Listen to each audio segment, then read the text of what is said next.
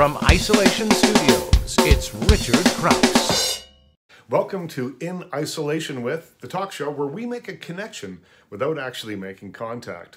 I hope you're all doing well, staying safe, staying healthy, and staying home. My guest today is Kathy Reichs, a forensic anthropologist whose best-selling books are based on her real-life crime-solving exploits. As the author of the Temperance Brennan series of books, which inspired the television show Bones, she is one of the biggest-selling crime authors in the world. Her latest book, A Conspiracy of Bones, was released just as the pandemic struck. Her book tour was canceled, and like so many of us, she went into self-isolation. She joins us today to talk about the book, its Canadian inspiration, and why Temperance Brennan has remained a popular character over the course of 19 books and 23 years.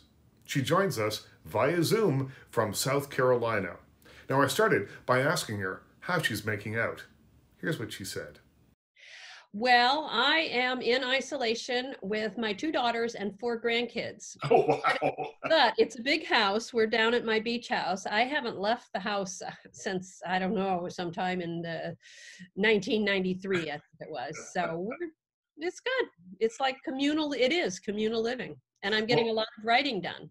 Well, good. I was going to ask you about that. You're in Charlotte, North Carolina now, are you? Right now, I am on a barrier island off of Charleston, South Carolina. Right. Now, if you look out the window, do you see people on the beach? Do you see people social distancing? Do you see people doing all the things they're meant to do?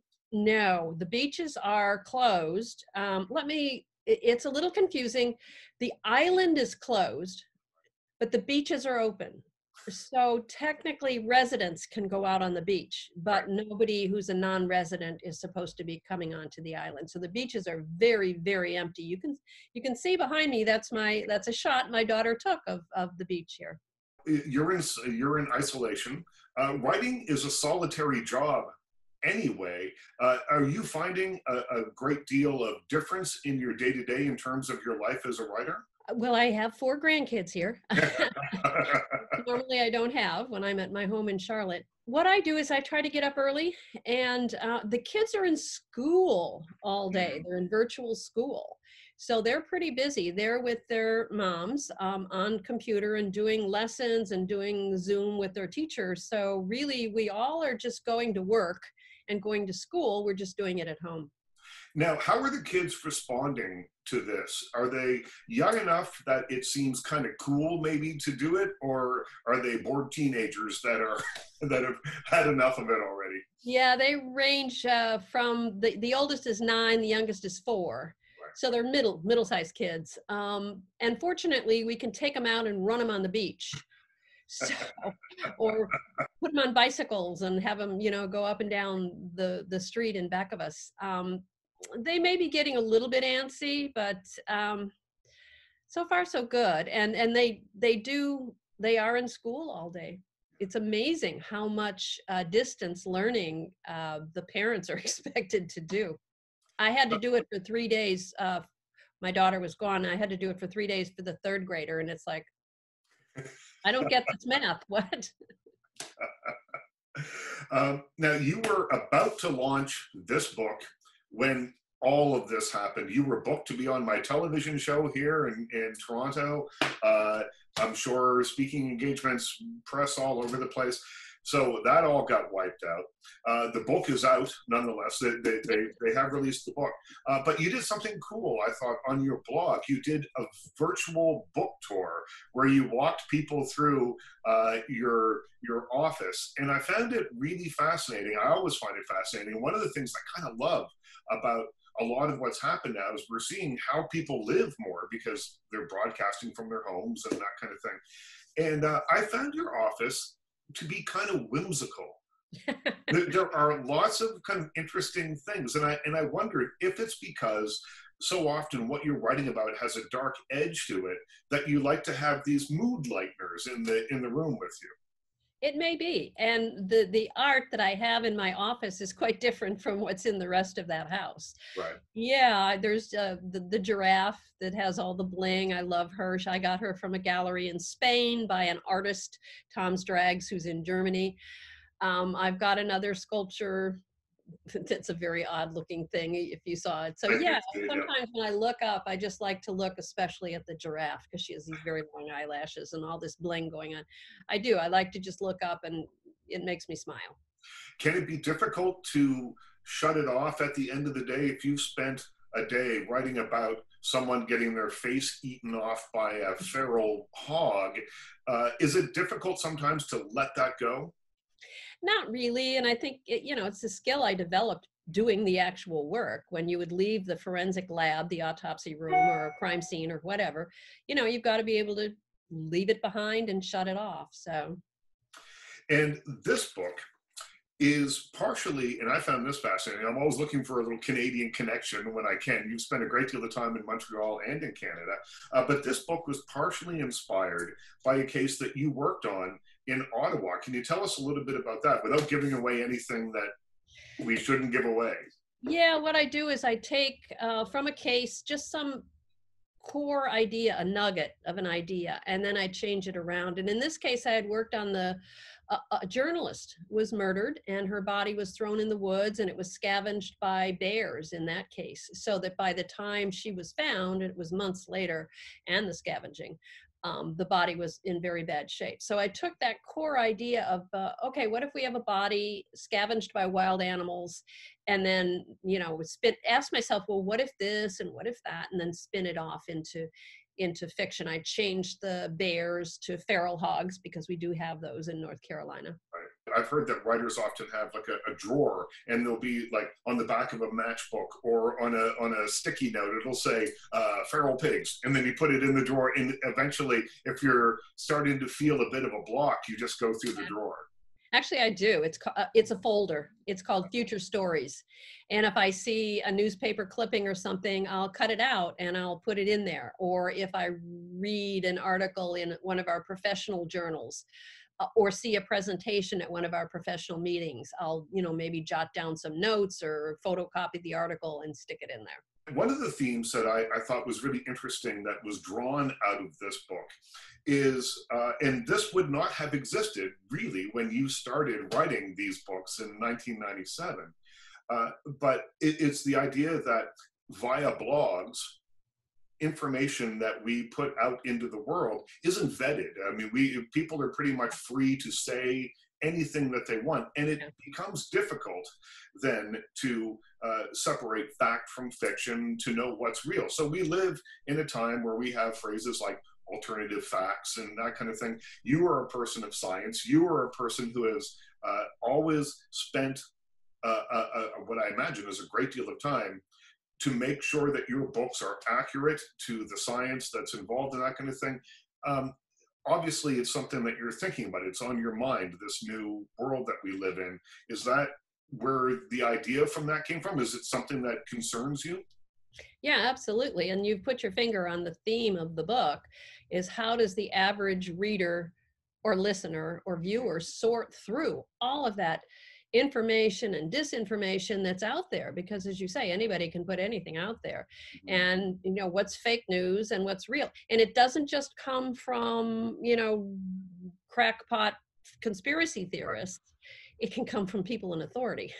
So how do you know what is true and what is not true? And that is the theme of the book on two levels. Yes. Because Tempe is also having some issues, some health issues, and she's experiencing some migraine headaches and things like that. And at one point, she loses all of her data. She's trying to get this faceless corpse identified. And all she has left to rely on is what's in her head. And for the first time ever, she can't fully trust her own perceptions. So how does she know what's real and what's not real on a personal level? And then on a broader societal level, that's also the theme of the story. And I guess that's where the quote from Virginia Woolf that begins the book, "It is far harder to kill a phantom than a reality," comes from. These ideas that the idea that these fake ideas and things are just like phantoms that just infect, that are around us, and they're hard to get rid of. Once they're out there, vaccination causes autism. Once that kind of thing is out there, how do you quash it? How much of Temperance is based on you? You must draw from various elements of it to create this character that people keep coming back to over and over again, because I think she feels real. People have a relationship with her through your words. But is some of it personal for you? Well, some of it is. The part about her having the cerebral aneurysm is, I mean, I was diagnosed with one several years ago.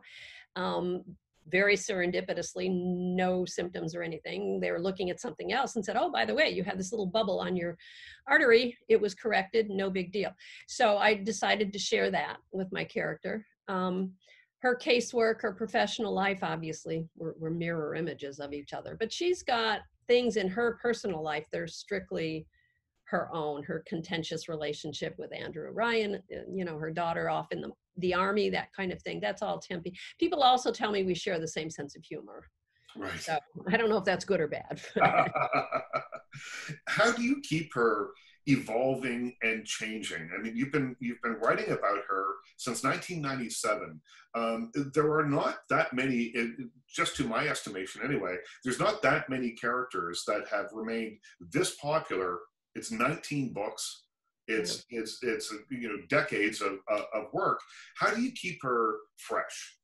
Well, you have to, as you used the word, you have to keep her evolving. In each book, she's got to be facing different challenges and addressing them in different ways. And that's the main storyline, of course, is always the murder. I write good old-fashioned murder mysteries, thrillers. So that's your main, and the bottom line of my books is a good story. So that's got to be different in every book. But also she's got to be facing personal challenges and meeting different ones in different books and evolving relationships with other people in different books in the course of the series. As you say, it's a good old-fashioned murder story.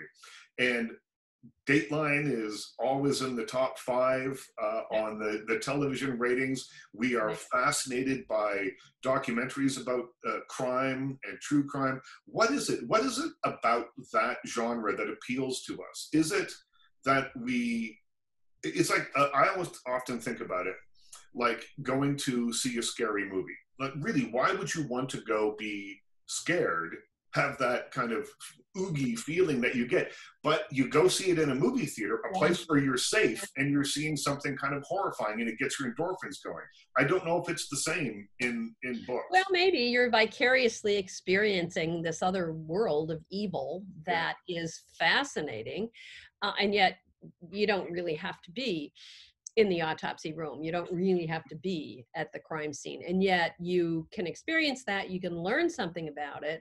I think with my books, people like to learn a little something and from the science. And they're different from traditional mysteries in that the solution is science driven. So in each of the books, I use a different kind of science. And I'm committed to keeping it accurate because if people read about, I don't know, blood spatter pattern analysis and think they've learned something, well, they have. Hopefully I've gotten it correct. You've got to keep it short and entertaining and jargon free, but hopefully it's also correct. I think that's part of the appeal. I think the other part of the appeal of a murder mystery is trying to figure it out. It's like a puzzle. Can I figure out what happened and who done it? Who's the bad guy or girl before the author tells me? And I know if I read a murder mystery and I figure it out before the end, I'm a little disappointed in the author because I like that twist. I like that, oh, I didn't see that coming at the end. You talk about the accuracy in your books. In the video, the virtual book tour, we see the bookshelf behind you, and directly where you sit, from my estimation anyway, this is what it looked like to me. You've got your writing area, and then you could just turn around and pick up a book on blood splatter right away. So, or whatever it might be. Yes, if people ever check my office, well, if people ever check the hard drive on my computer, I'm in big trouble. One of the things we learn about in this book is the dark web. So I spent time going down into the dark web and, Did you? visiting sites that normally I wouldn't visit. So the dark web, for people that don't know, is a place where if you want to buy a human hand or illegal drugs or whatever it might be, it's the place that you go. But it's not, well, what exactly is the dark web? Explain what it is. It's not just Google. You don't Google the dark web and end up over there. Well, that's the whole point, is it's the web, which is much larger than the normal surface web, the www. It's enormous, but it's not accessed by normal browsers. You've got to use a special browser to go, which anybody can download. But you can't get there through Firefox or Safari or. Yeah. Did you find anything there that you found truly shocking? Well, it's hard to shock me. So I've done a lot of research on a lot of nasty topics, shall we say, for different books. And also, working in a forensic lab and seeing that swirl around me all the time, I'm pretty much aware of what humans can do to other humans. So it's pretty hard to shock me. What is your ratio of work? Maybe not right at this moment, because it's a different world that we're in for the next who knows how long. But in a regular day-to-day way, between your work as an author and then your work as a forensic scientist. Well, there came a point where I was writing an adult book every year, Temperance Brennan. I was writing a young adult book, a Tori Brennan book, the Viral series. I did 6 of those with my son. And I was writing a screenplay for the show, for Bones. So there came a point where it was just too much and I had to give up something. So I'm not really doing any active forensic work anymore. I'm not going into a lab on a regular basis. I'm available if they need me, but yeah, so that much that part of me is done. Do you miss it? I do, but I was always kind of caught in this quandary. If I was writing a book and I have a deadline for the book, and then I get a call from the lab to come in, I think, well, I don't have time for this. But then if weeks would go by and I wouldn't get a call, I think, what the heck? Why isn't the lab calling? Why don't I have any casework? So I was never happy, I guess. Could you have imagined when you wrote Deja Dead? You started that in 1994, is that right? In and around there? Yeah. So you started writing that book. Could you have imagined that all these years later, we would be sitting here talking about the new book in this series? It crosses your mind. And then as a first-time completely unknown novelist, I'd never written any fiction. Then you'd say to yourself, well, come on, get real. Right. Maybe you will finish this book, but maybe somebody will actually publish it. And then maybe somebody will actually read it and like it. And that was my goal at that point. So I didn't, it would cross my mind, but it didn't really seem like a reality that would take place. You had written a couple of textbooks, which even you said nobody read them, nobody bought them. My students did. And my colleagues, and they were big in forensic anthropology, which is a very small market. So yeah, they did not make the New York Times lists or the Globe and Mail or anything. No, none of those. Yeah. So one last question, pandemic related, I guess. Do you have any hand washing tips? You've got little kids in the house, you've got older people in the house. Do you all sing happy birthday? Do you make sure that you clean your thumbs? Because that's apparently the part that a lot of people miss. Is there any tips you can give us? Gosh, I do all those things. You wash longer, and you do that thing where you scrape your fingernails. Yep. And I've also stopped wearing any rings, any jewelry on my hand. Because, like your fingernails, things can collect in there. So I've stopped doing that. I guess that would be the only tip I might add. But just wash your hands frequently. And we did manage to score. My daughter just, I don't know, through mail order, Amazon or whatever, she did manage to just score 4 bottles of sanitizer. Right. So we're good with that. We're using that. Yeah, I think that the demand for that has slowed a little bit. People aren't hoarding it anymore. That was the issue, is that people were going in and buying 45 bottles of it at a time. Yeah. Because now, as I sit here in Toronto, if I do leave the house, I can go walk around and find all the toilet paper and Purell and all that other stuff that was missing for so long. We keep putting toilet paper on our orders. We haven't gotten any yet. Really? Yeah. Well, I can send you some from Toronto. Well, thank you very much. And you win the prize for the most beautiful backdrop so far on the web series. My daughter, she took the photo. It's great. Well, thank you very much, Kathy. We'll talk again soon. Thank you. Bye-bye. Well, that was Kathy Reichs. You can find her book, A Conspiracy of Bones, wherever you buy fine books. Also, look for her virtual book tour to come to a computer screen near you. She's recently done online readings and Q&As in Calgary and Kitchener, and there are plans to schedule many more. My thanks to Kathy for joining us today, but as always, my biggest thanks goes to you. I'm happy you chose to spend some time with us today, and I hope that you're staying healthy, you're staying happy, and you're staying home. We'll talk again soon.